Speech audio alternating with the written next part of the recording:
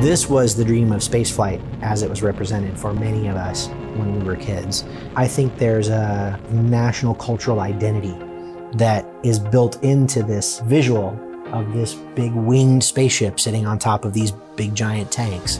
Since 1986, the Space Shuttle Pathfinder has been on display at the U.S. Space and Rocket Center in Huntsville, Alabama. For over 3 decades, Pathfinder has inspired museum guests and space campers alike as a reminder of the accomplishments of the Space Shuttle program. However, Pathfinder actually began its journey in the late 70s as a NASA test article. Pathfinder really was just what its name says. It was a Pathfinder. It showed the way, and so it really was exciting for all of us to see.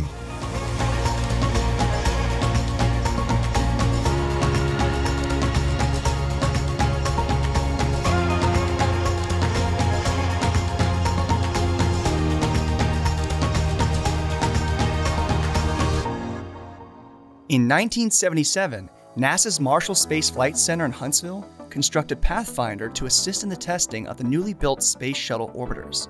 So the Pathfinder orbiter was basically made to be put into the cranes, to go through the doorways, to be carried in all of the carriers and other ground support equipment, to make sure that all the dimensions that were going to be used in the flight orbiters actually worked and made sense.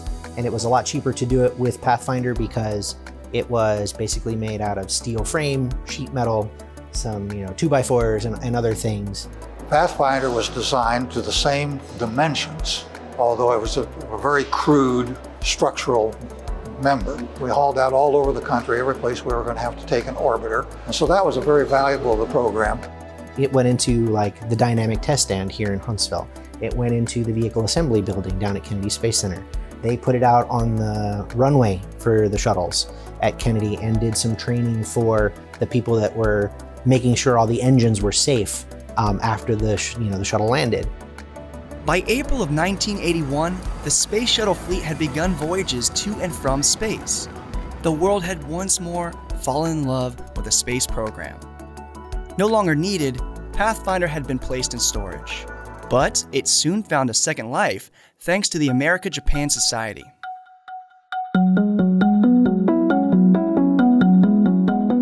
They wanted an orbiter. Of course, all of our flight orbiters were being used, so that wasn't going to happen. So Pathfinder was reconfigured. We put a fuselage and a shell around it and made it look like an orbiter.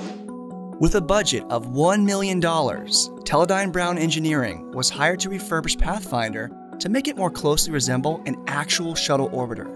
So what they did was, on the front, for instance, they took off this big sheet metal form that was just sort of a cone, and they added these structures made out of plywood and fiberglass adhesives to give it the cockpit shape, the rounded nose, that sort of thing. They added ohms pods, these pods on either side of the tail, and then they also added kind of front edges to the wings to give that rounded over aerodynamic look, as well as to the top surface of the wings. A lot of material to, again, build up and give you that sort of aerodynamic shape that you expect a wing to have. Donning a new look, Pathfinder journeyed to Japan to take part in the Great Space Shuttle Exhibition from June 1983 to August 1984. Upon returning to the United States, Pathfinder was loaned by NASA to the U.S. Space and Rocket Center.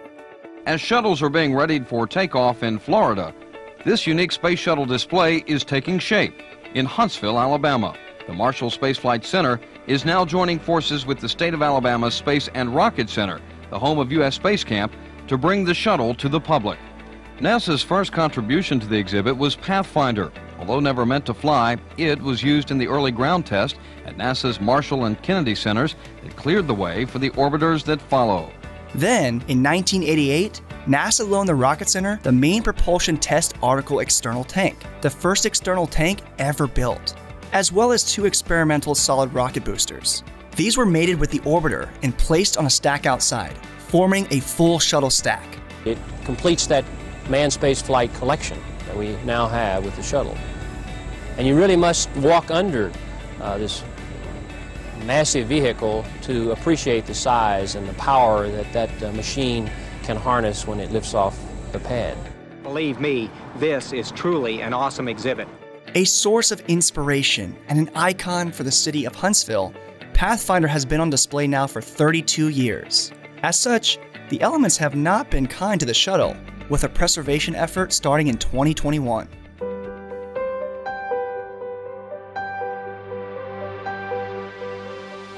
The plan is to take down the orbiter to best assess what needs to be done in order to preserve the original artifact.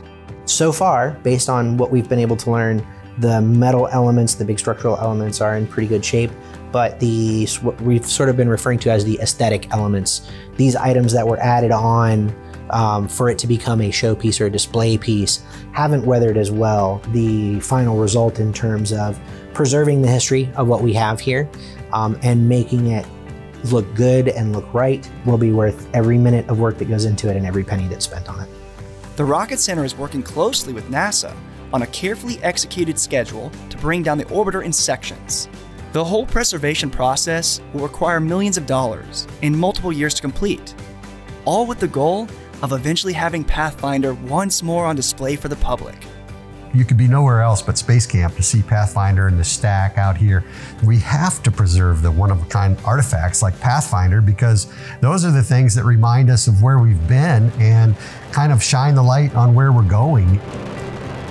We here at the Space and Rocket Center have something that doesn't exist anywhere else in the world.